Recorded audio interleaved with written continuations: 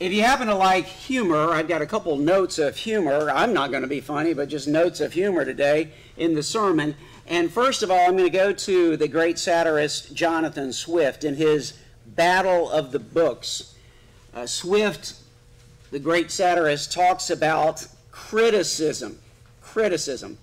He says, a malignant deity called criticism. At her right hand sat ignorance, her father, blind with age. At her left, pride, her sister. Now this is criticism. Criticism's sister is opinion. So you got dad, ignorance, mom, pride, and then opinion, her sister. Light of foot, hoodwinked, and headstrong, yet giddy and perpetually turning. In other words, opinion shifts, right, in the world. So that's criticism. Matthew Henry, the great Bible commentator, says this: we ought to be very careful when we blame others because we need allowance for ourselves. Did you know that? Don't be quick to blame others. You need allowance for yourself. If we are of a giving and forgiving spirit, we shall ourselves reap the benefit. Which brings us to the teaching of Jesus in the Sermon on the Level, or the Sermon on the Plain. For with the measure you use, it will be measured back to you. With the measure you use, it will be measured back to you. And I can tell you, in the passage to which we're about to turn, all these passives about stuff coming back, these are what are understood by Bible interpreters as divine passives. In other words, it's ultimately going to come from God back to you. For with the measure you use, it will be measured back to you. Jesus on judgment. Measure in grace. That's Jesus on judgment. Measure in grace, and it's a double entendre. Measure in grace. Be sure you put in a lot of grace into your measure. So let's turn to Luke chapter 6, verses 36 through 42, as we continue to learn from Jesus' Sermon on the Plain. Let's pray together. Lord, open our ears, open our hearts, our souls to your living word, that we might hear, receive, and be transformed as people born anew by your Spirit and your word. In Jesus' name we pray. Amen. Particularly relevant to our students as we begin a new school season, and to parents and grandparents of students as we begin a new school season. Jesus says this: be merciful just as your Father is merciful. Judge not, and you will not be judged. Condemn not, and you will not be condemned. Pardon, and you will be pardoned. Give, and it will be given to you. A good measure, pressed down, shaken together, running over, will be poured into your lap. For with the measure you use, it will be measured back to you. He also told them a parable. Can a blind person lead a blind person? Will they not both fall into a pit? A disciple is not above the teacher, but everyone, when he is fully trained, will be like his teacher. Why do you look at the speck in your brother's eye, but do not notice the log that is in your own eye? How can you say to your brother, brother, let me take out the speck that is in your eye, when you yourself do not see the log that is in your own eye? You hypocrite! First, take the log out of your own eye, and then you will see clearly to take the speck out that is in your brother's eye. This is the word of the Lord. Thanks be to God. Friends, the grass withers, the flowers fade, but the word of our God will stand forever. Amen. Judge not, and you will not be judged. Now, this is one of the most abused statements of Jesus in all the teaching of the Gospels. Contrary to common misreadings and misuse of this commandment from Jesus that's recorded in Luke chapter 6, verse 37, and what we read as what's marked off as Matthew chapter 7, verse 1, Jesus does not forbid all moral judgments. Let me repeat this. Jesus does not forbid moral judgments. Jesus is not opening up the door to amorality. It doesn't matter what you do, doesn't matter what anybody else does. Tolerate all sin, all evil. That is not what he is saying. Jesus actually calls us to make many moral judgments and to discern wisely according to his word. We are to discriminate between evil and good, between right actions and wrong actions. In fact, even in this teaching, Jesus goes on and talks about, we'll get to this next time, Jesus says we're supposed to discern between good trees and bad trees by their fruit. So we're supposed to make moral judgments. We are supposed to be discerning. But what is Jesus teaching us? Jesus is teaching us not to be judgmental and condemning in the hard-hearted, critical spirit of self-righteous hypocrites, which is what legalists tend always quickly to become. Legalists tend to, and this is what religious people tend to be, we start wanting to set up the rules and then we want to turn them on everyone else. So we're not supposed to be like that. Jesus, in fact, commands us not to be like that. We are not to be like so many of the scribes and the Pharisees, the religious, the highly religious people, the very legalistic people who rejected Jesus' gospel. Instead, what are we supposed to be like? We're supposed to be like gospel grace people, people of Christ and of his gospel, his church, the kingdom of God, which is a household of graciousness towards others. That's what he's teaching us. Darrell Bock says, the church of Jesus, is to be concerned about moral purity, but we also should set up opportunities for repentance and restoration. This is what the New Testament teaches over and over again. We should be discerning about the presence of sin, but not judgmental in dealing with sin. To be judgmental is to rejoice in pointing out sin and to refuse to reach out to the sinner to restore him or her to spiritual health. That's exactly the opposite. We're supposed to be gracious, loving, and helping people be restored to the right path. So Jesus says, judge not, and you will not be judged. Let me just highlight this for you. Again, we are in second person plural. Jesus is talking to us together as the church. This is the way we're supposed to guide and help and encourage one another as members of the church. And the Greek here, what we have is Jesus' teaching is given to us in base form in the manuscripts in Greek, the kind of the international language of its day. The mekrinita is krinita, okay? That, krinos, and kritikos, these are Greek words that source in the English critical, criticism, all those guys. You know these words, right? And Jesus is saying, if you're going to be my disciples, you're not going to be people who live in the spirit of criticism. I mean, God forbid, but this often happens with, kind of religious people and church people. They really feed on criticizing other people and criticizing even things that go on in the ministry of the church. Now, are we supposed to be discerning? Absolutely. But if you come into church and if you come into Monday through Saturday with a spirit of criticism, you are not following Jesus. You are working off of another spirit, a deity called criticism. And she's not a good goddess. She is really not. So here we have this issue. Are you going to follow criticism, the malignant deity, or are you going to follow Jesus Christ?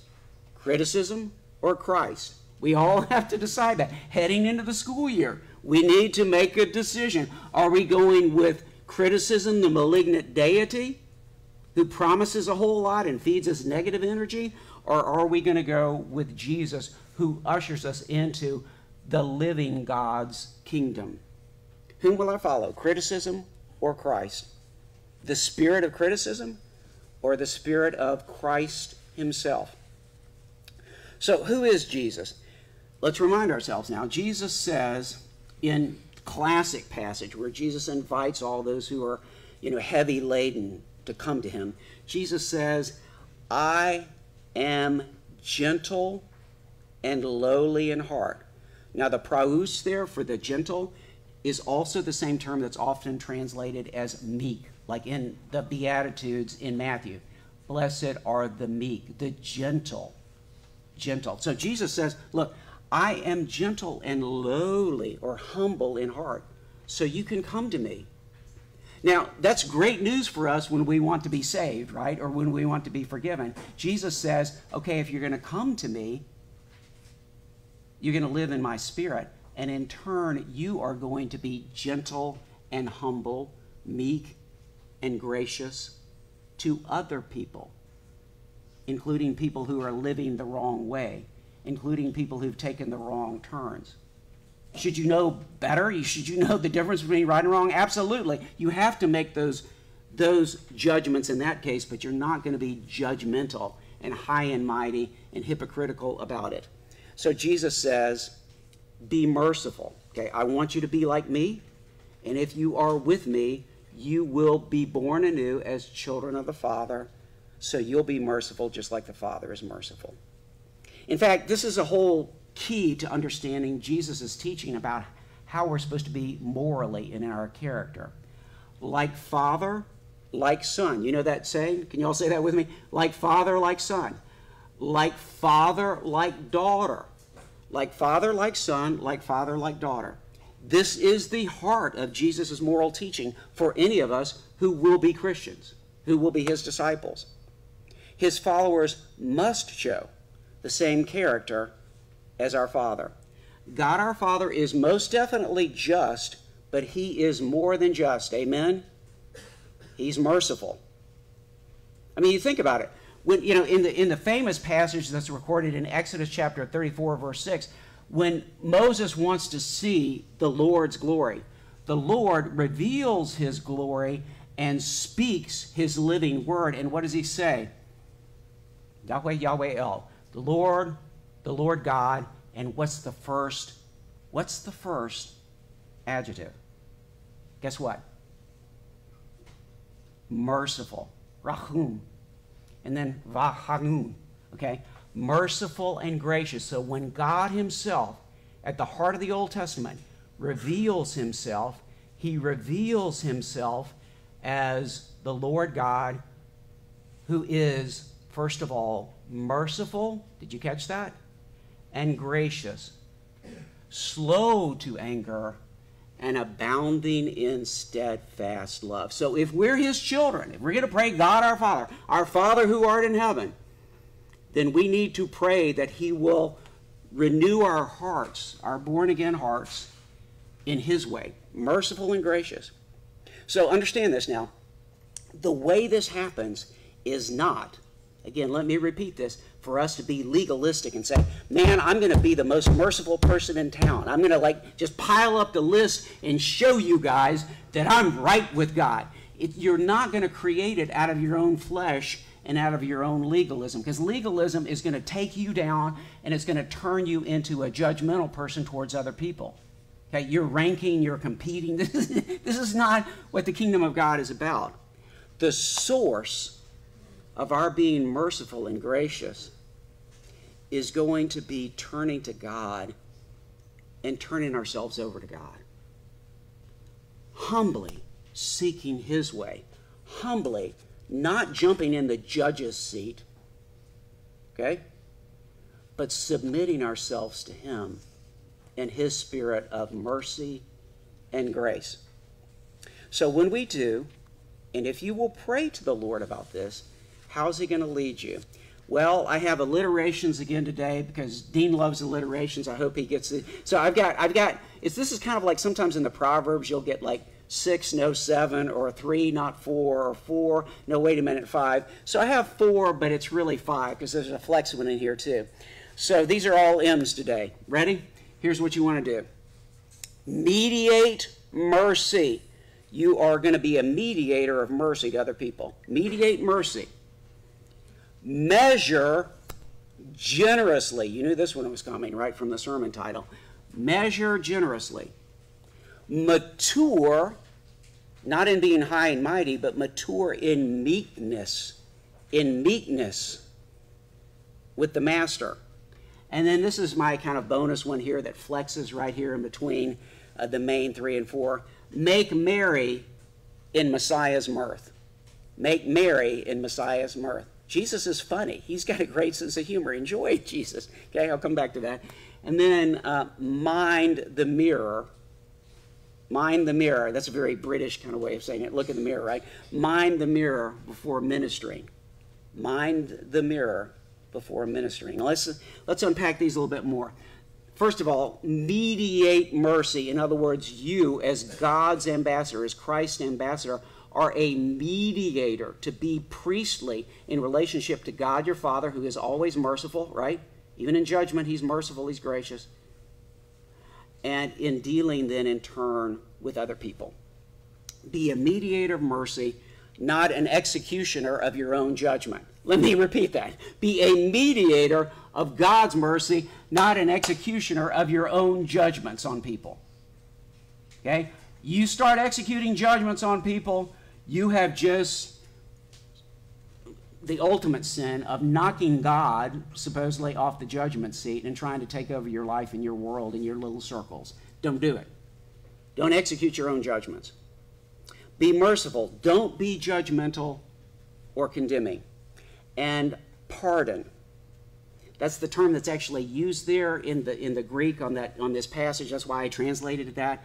Instead of forgive, it certainly includes forgive, but it's a very specific kind of terminology about like putting out, releasing, okay, pardon. Be patient. This is an old saying, remember this now. Be patient in living with the faults of others. They have to be patient living with yours. Are any of y'all in a household where you don't live by yourself? Or any of you in a dorm room or a sorority house or fraternity house? Okay, listen to this again. Be patient in living with the faults of others. They have to be patient living with yours. Remember that. We'll come back to look in the mirror, but that's kind of already the mirror right there in front of you. Number 2, measure generously. Give and forgive, trusting God's ultimate grace to you.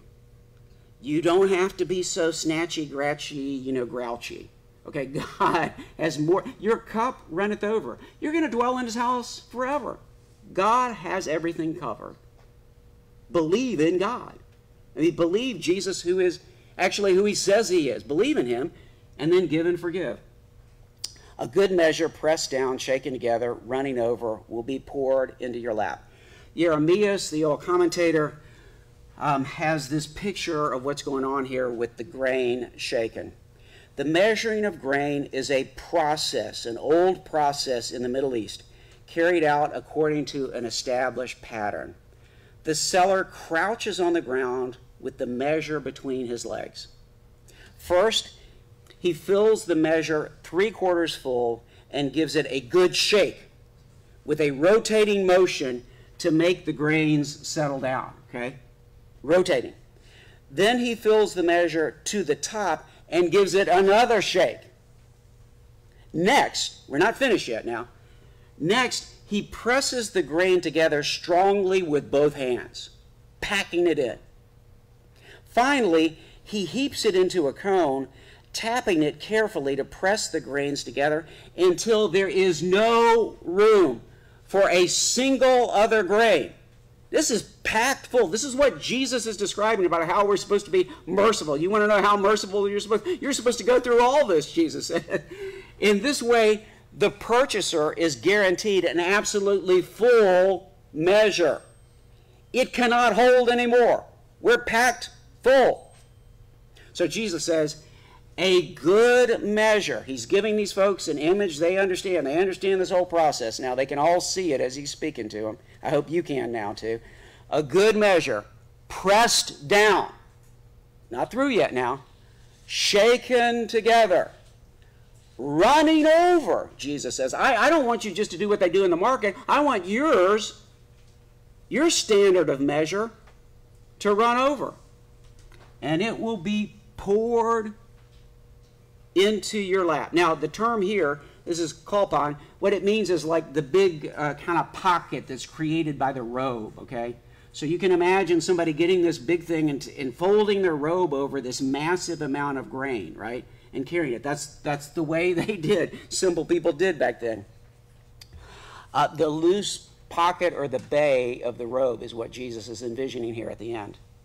And by the way, the term kolpon also means bosom. It's like the bosom of your robe. But remember, when Lazarus dies, he goes to Abraham's kolpon, his bosom, right? And Jesus says, for with that standard of measure, the word here, you're going to know the word, is metro. Think about meter, okay? For with that standard of measure with which you measure, metrote, okay? It's actually, the English translation skips the second one. He just says use, like in the ESV. I'm telling you, it's with the measure, with the standard of measure that you actually measure things, it will be, let me repeat, measured back to you. This is a heavy measure statement here by Jesus. And it comes back to you. Antimetresete. It's coming back to you, baby. It's going to reflect back. Think about the mirror in a different way, or the echo, or the boomerang here. In Galatians chapter 6, verse 7, Paul says this, do not be deceived. God is not mocked. For whatever one sows, that will he also reap. Do you know that? What you sow in this world, you will reap unto eternity. It's guaranteed. God has told us this. It's all through the Bible. And we will reap what we sow in accord with the measure that we give. Now that applies, and of course, in this passage and elsewhere, Paul is talking about what we give in our stewardship. I'm astounded with people who don't understand this basic teaching of the harvest principle of the gospel. This is not, by the way, this is not prosperity gospel. It's just a reality of looking ahead to the judgment. But not only with our stewardship giving will we reap, God guarantees it. Now, he promises us what we sow, but also in our giving of grace to others. So not only in your financial stewardship, but also in your giving of grace to others. Jesus says, with the measure you use, it's going to be measured back to you. Matthew Henry says this. I've used this already in the introduction. Let me repeat this. This is strong. We ought to be very careful when we blame others, for we need allowance ourselves. If we are of a giving and forgiving spirit, we shall ourselves reap the benefit.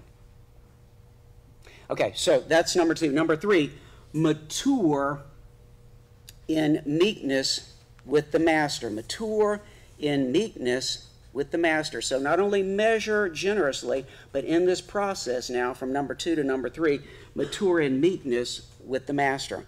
Follow Jesus, not yourself. It's very tempting to follow my own ideas, right? Follow Jesus, not yourself, and certainly not other blind guides. You're a blind guide if you're not with Jesus, and anybody else who's not with Jesus is going to be a blind guide. Children, at school, there are going to be a dozen blind guides that will try to mislead you this year. I guarantee it. Don't go with them. Don't go off the cliff with them. Follow Jesus, not yourself or other blind guides.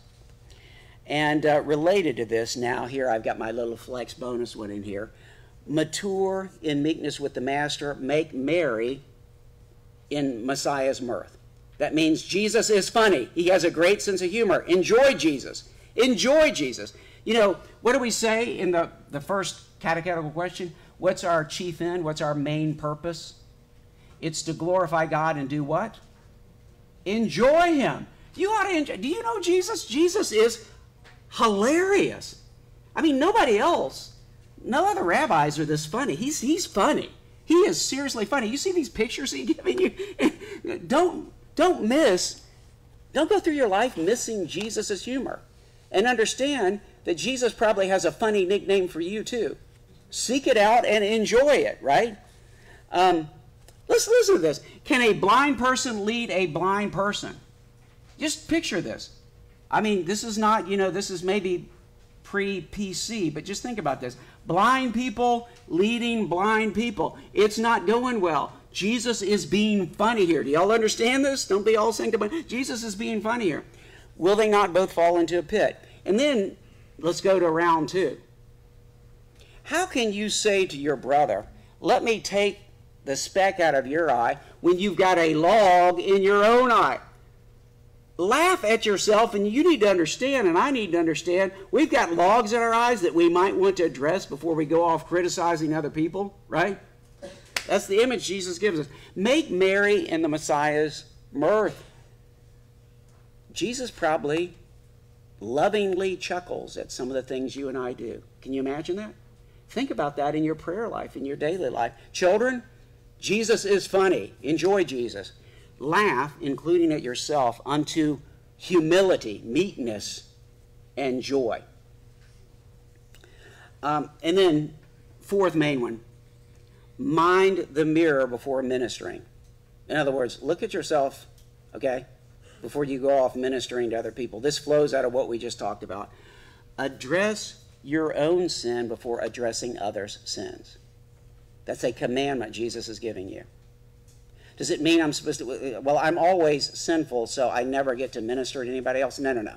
He's not saying that, but he is saying, when you start your day, you may want to be in serious repentance before you go try to encourage your brother to be faithful too, right? Address your own sin before addressing others. Address your log before you go off on other people's specks. If even our holy, omniscient Father's judgment is measured and measured again in overflowing grace, how much more should you and I, who have, let's be honest, limited, are we omniscient? Limited view of things. If God, who is omniscient, is merciful, what do you think about us? We better be doubly, triply merciful, gracious, and forgiving towards others. This is Jesus on judgment. He calls us to understand his word in light and darkness, in sin and righteousness, but he calls us to do it in a non-judgmental way that is overflowing, measured in lots of grace. And when I say measured, I not only mean the way Jesus is talking about it, I'm saying measure yourself, calm down, laugh with Jesus, ask Jesus to reveal what's going on in your own heart and life, and overflow in grace towards others. This school year, this week, this day, your Father is merciful. May you and I be merciful also. In the name of the Father, the Son, and the Holy Spirit, now and forever. Amen. We hope you enjoyed this sermon from First Presbyterian Church in Starkville, Mississippi. If you want to find out more about our church and our ministries, please visit fpcstarkville.org. If you'd like someone to reach out to you and maybe grab coffee or lunch to get to know us a little bit better, you can go to fpcstarkville.org/connect and fill out the form there. And if you like what you're doing and want to see more, go to fpcstarkville.org/give to give.